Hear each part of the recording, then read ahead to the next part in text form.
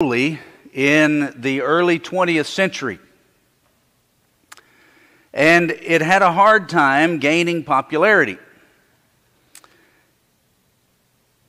While the beginning of Mother's Day was met with great excitement and became an official national holiday relatively quickly, the same cannot be said for Father's Day. Interestingly, Father's Day was met with fierce opposition early on. Not sure why, but it was. The first celebration of it, as best can be determined, happened in 1910 in Spokane, Washington.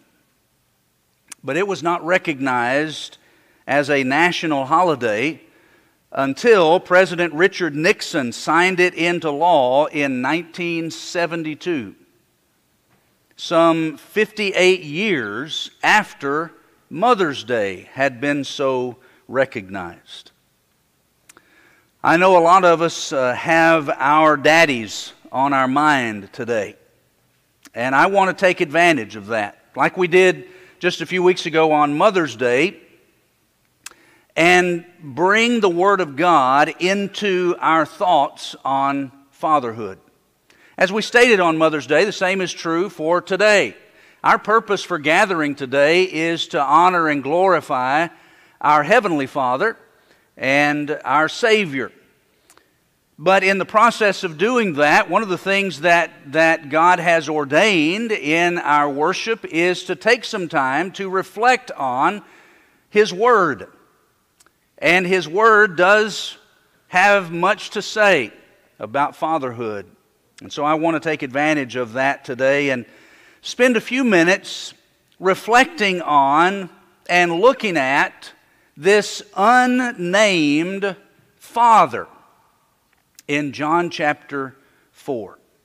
And we'll do that in two stages. First of all, we'll just kind of rehearse the story. We'll look at what happened in John chapter 4 involving this father.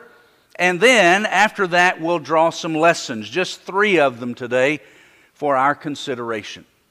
All right, so let's look at John 4 and just get our minds kind of focused on here's what happened.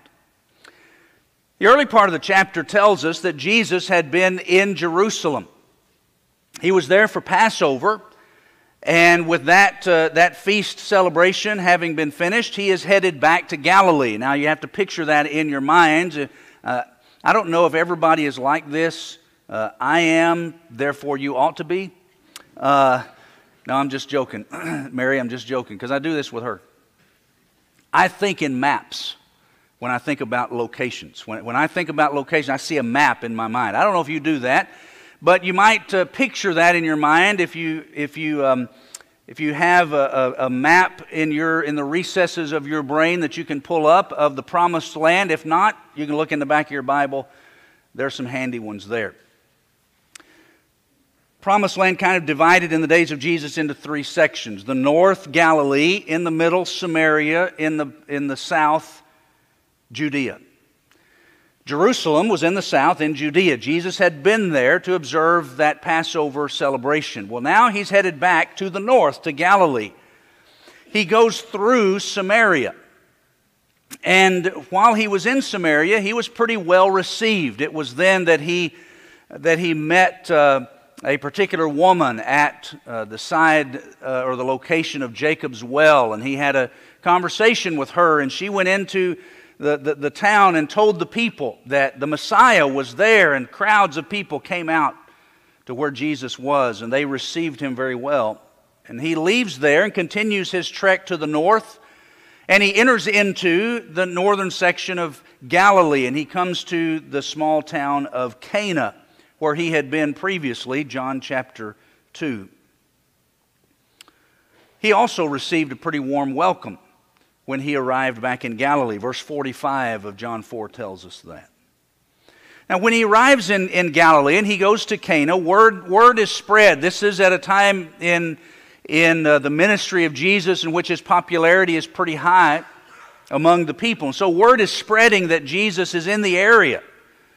And word reaches the city of Capernaum, where a nobleman, as he is called in some of the older translations, hears that Jesus is there. John 4, verse 47. And he goes to find Jesus. Now, this nobleman, that word simply refers to a palace official.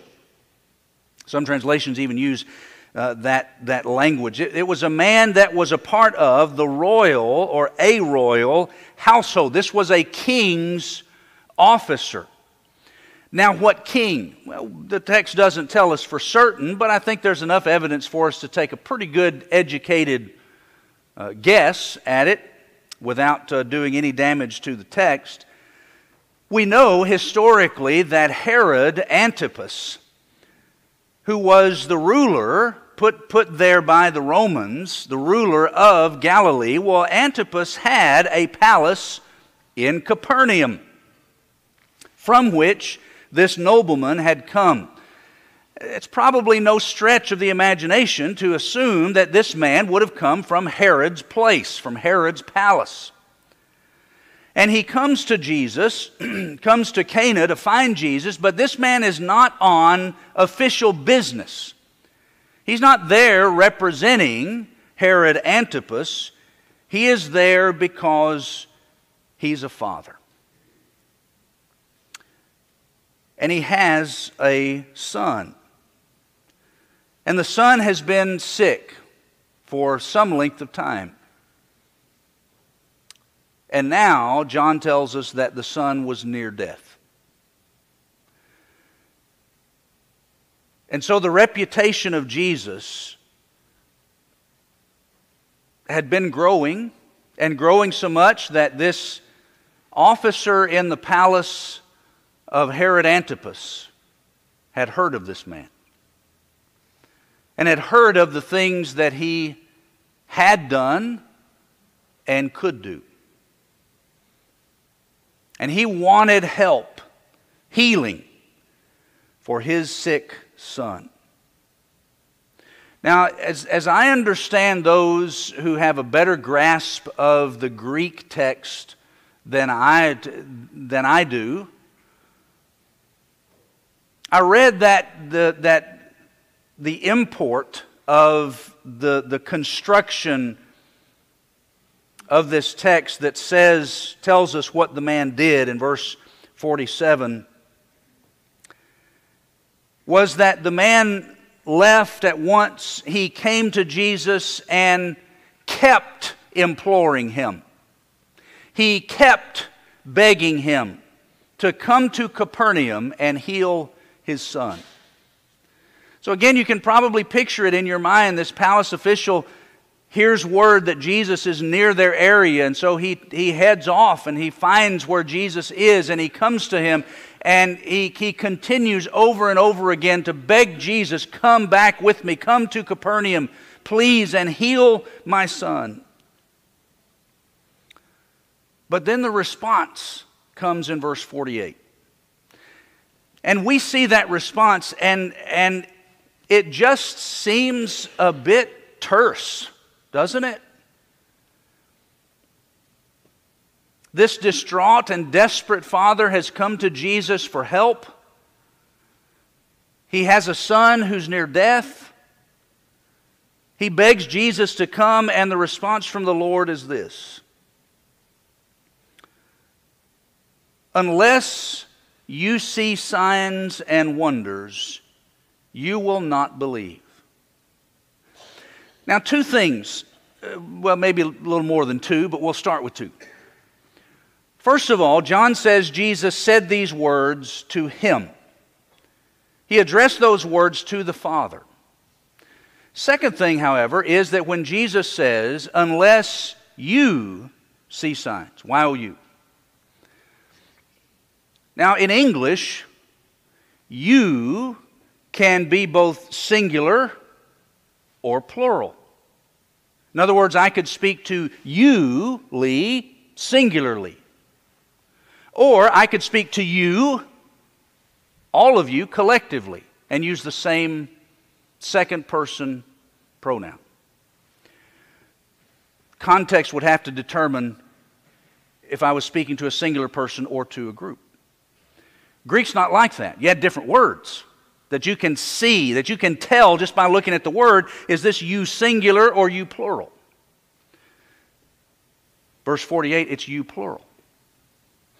He says these words to the Father, but they are intended to be applied to the group. Unless, and if you'll allow me to use the southern expression, unless y'all see signs and wonders, you will not believe.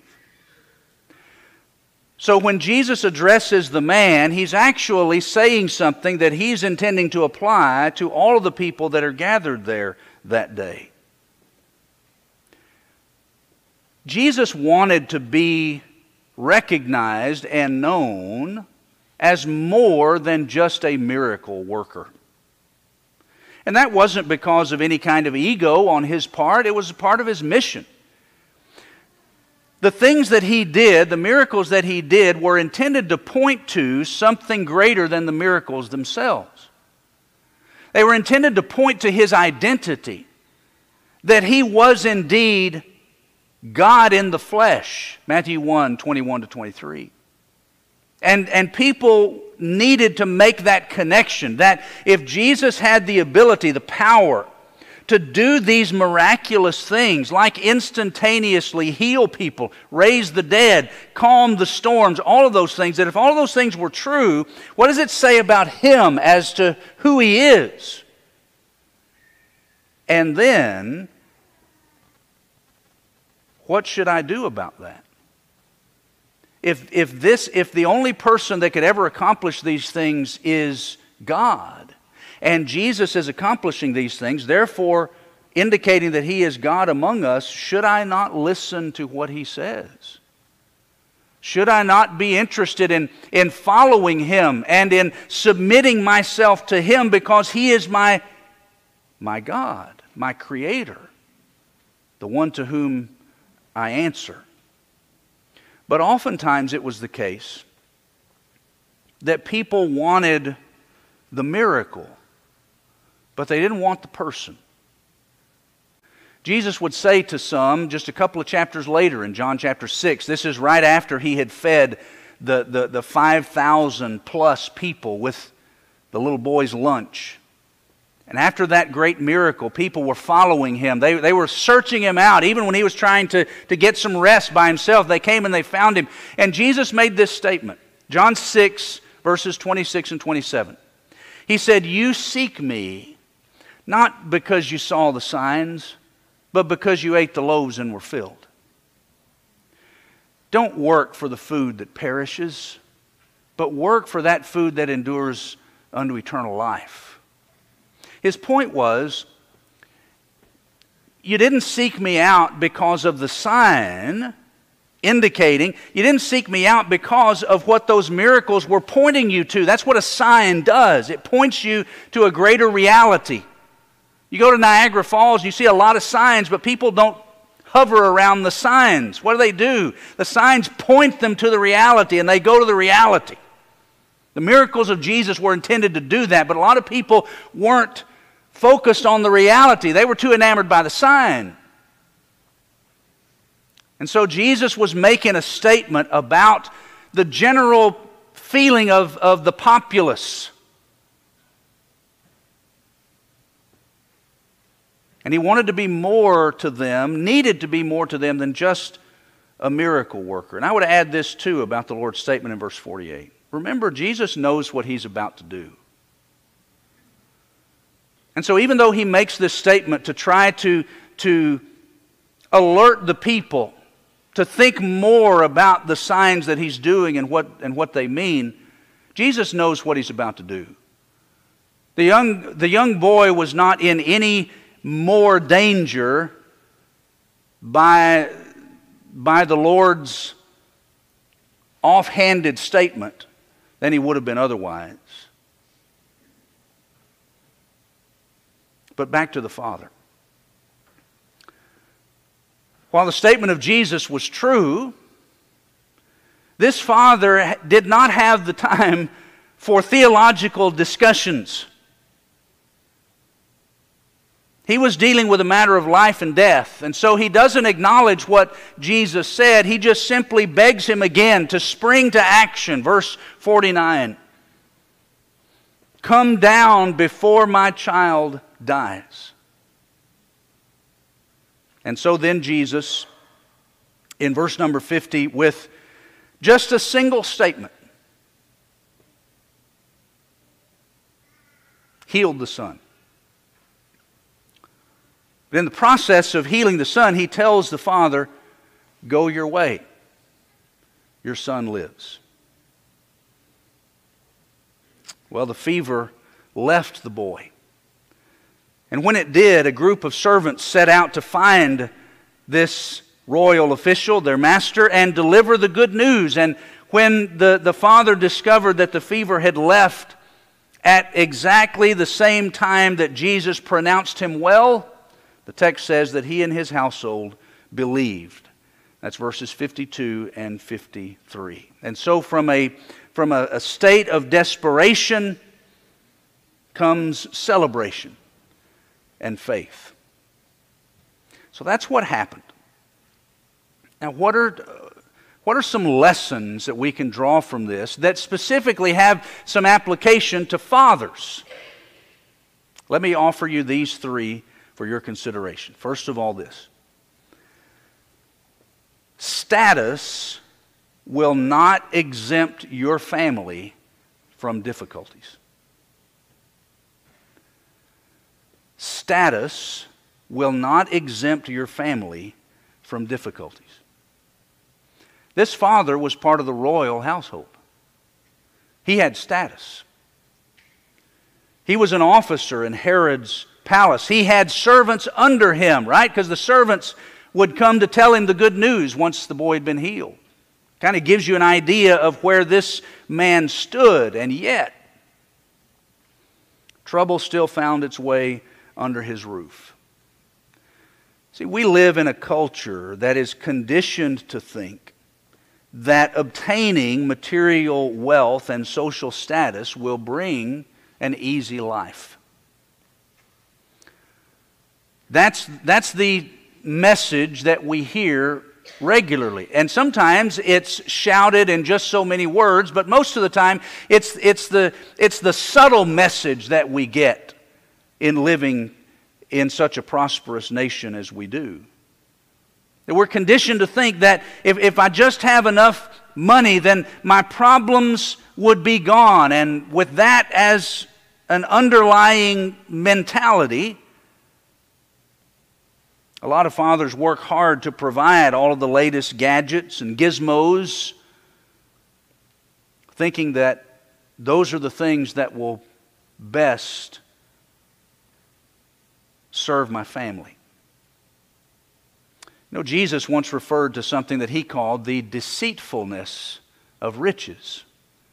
Matthew chapter 13, verse 22, in his explanation of the parable of the sower.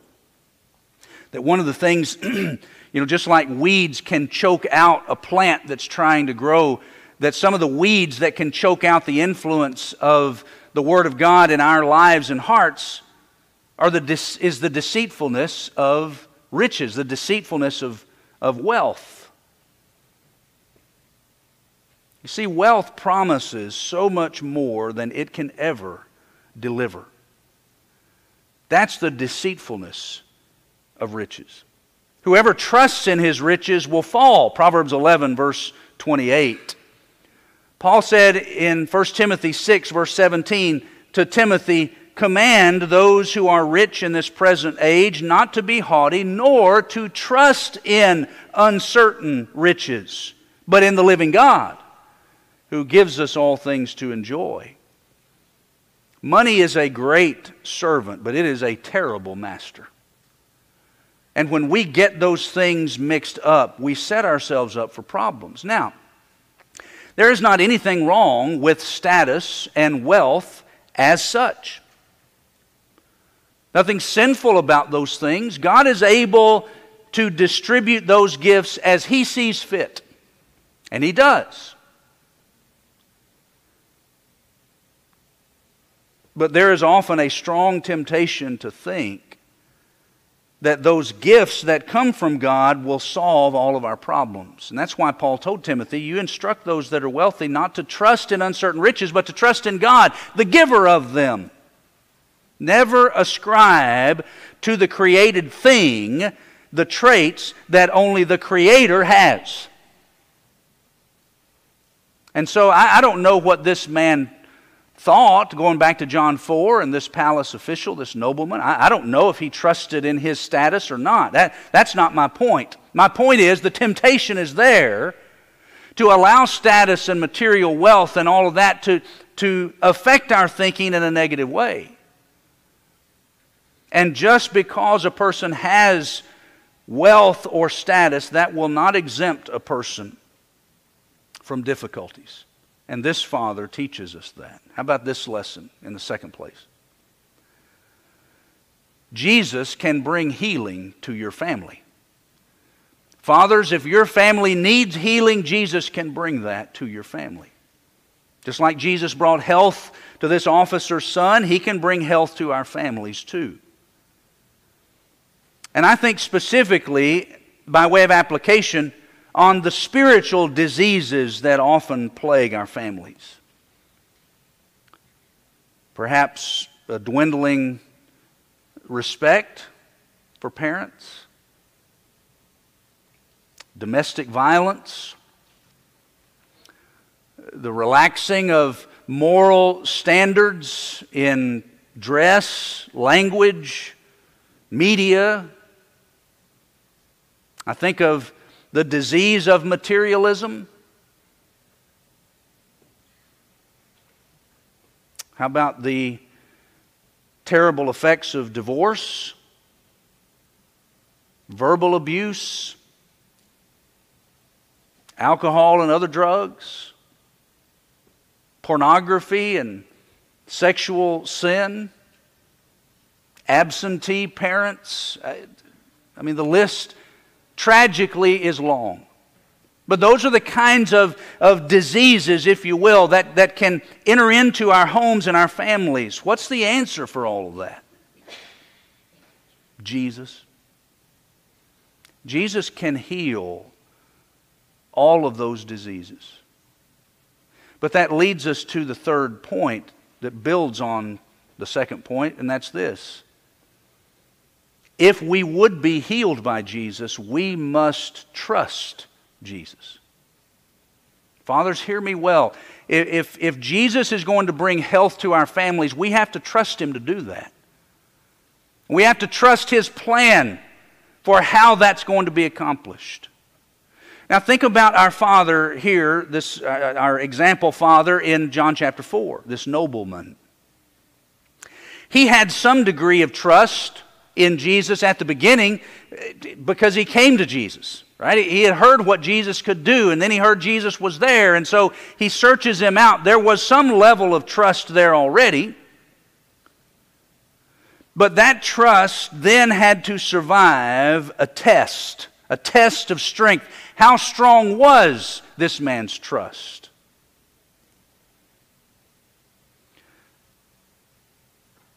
When the man begged Jesus in verse 49, "Come, please come and heal my son," the response of Jesus was, "Go. Your son lives." When Jesus said that, this man had a choice to make. Did he trust Jesus or not? Remember what was on his mind about what Jesus would have to do. It's there in the language. The man comes and says to Jesus, "Come with me. Come down and heal my son." What was on his mind? Jesus would need to be physically present to accomplish this healing. Please, come with me. Come with me. Jesus just simply said, "Your son lives, go on back home." How strong was his faith? How strong was his faith in what Jesus was instructing him to do? Did he really trust that Jesus had the power to heal his son? That was the test that he had to pass. He passed it. Because the Bible says he turned around and left, believing that what Jesus had said had happened. That took a lot of trust, didn't it? If in your mind you've convinced yourself that you need to bring this man with you, and he tells you to go,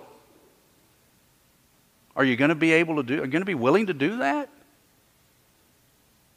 You have his attention now. He's listening to you. And now he's telling you to go away.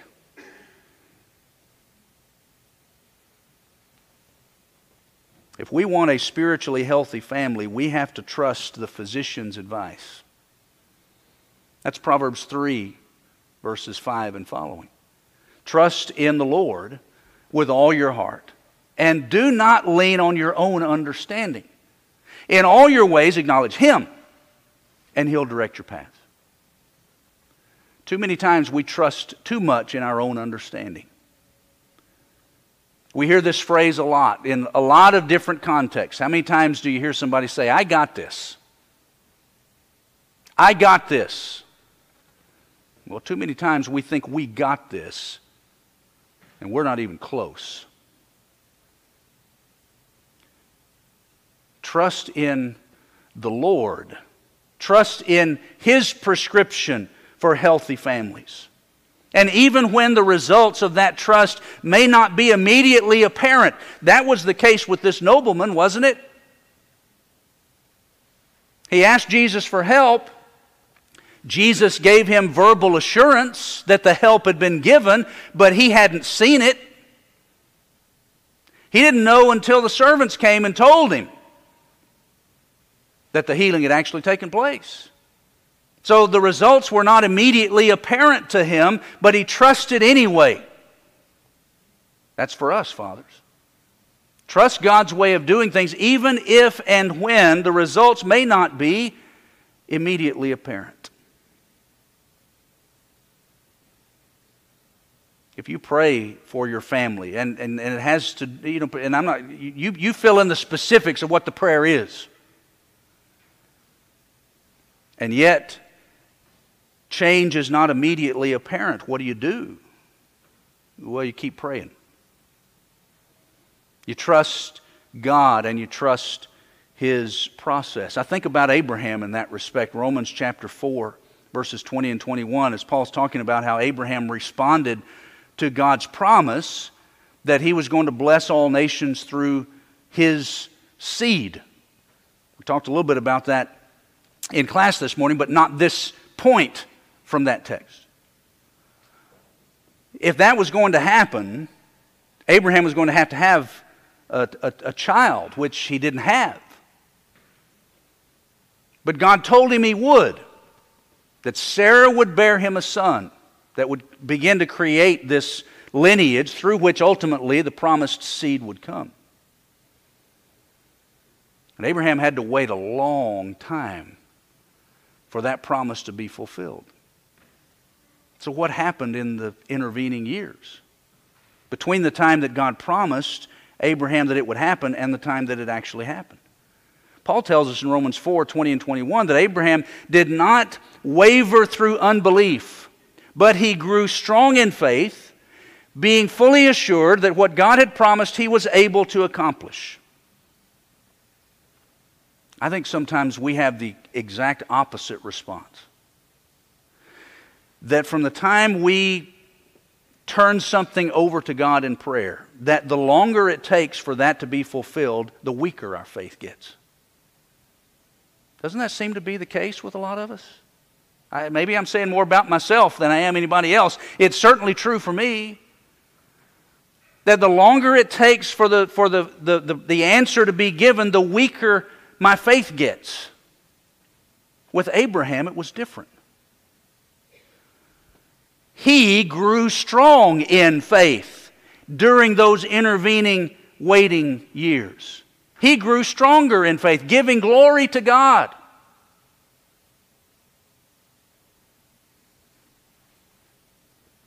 How did that happen? Because Abraham focused not on his circumstances, but on his God. Yes, the text says he considered his own age and he considered the barrenness of Sarah. So he wasn't blind to his circumstances. He didn't deny the circumstances. But his focus was more on the fact that what God had promised, God was able to perform. And because that was the main focus of his mind, he grew in faith, giving glory to God through all of those intervening years of waiting. He trusted in the God who made the promise. Fathers, and any of us for that matter, if we want the healing in our families, if we want the healing in our lives, we have to trust the God who makes the promises. And we have to trust the process given us by the God who makes the promises.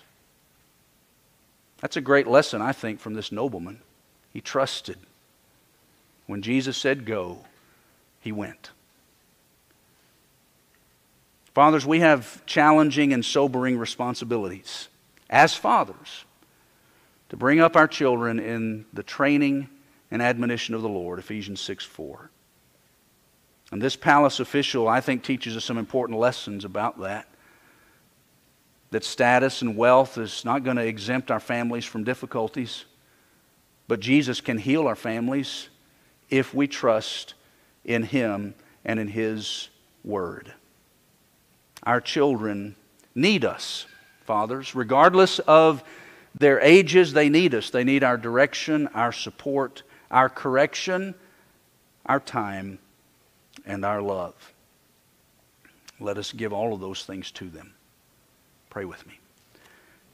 Gracious Father, we thank you for the example that we have looked at today for just a few minutes from John 4. We pray that the lessons will not be lost on us, but that we would increase our faith, increase our confidence in you, in your promises, in your presence, in your help. We pray, Father, that you as our Heavenly Father would discipline us in your providence, that we might grow in our faith and in our trust, and that we would trust more in you than we do in ourselves. Bless each of us who are fathers to be the kind of fathers that you want us to be. And we pray for grace and mercy and patience as we work on our character to become what you want us to be. Through Jesus we pray. Amen. There may be someone in the assembly this morning who needs to respond in a public way to the Lord's invitation. We want to give you that opportunity. If we may pray with you and pray for you with regard to some matter in your life that you would like to bring before God, we would be honored to help you in that way. If you are not a Christian and yet you have reached the conclusion that you need to be obedient to God and obey the gospel, come out of the world, be added to His church, we would be honored to help you do that. And if we can study with you and help you to better understand what's involved in that, then we're happy to do that. And so we encourage you to come, whatever your need might be.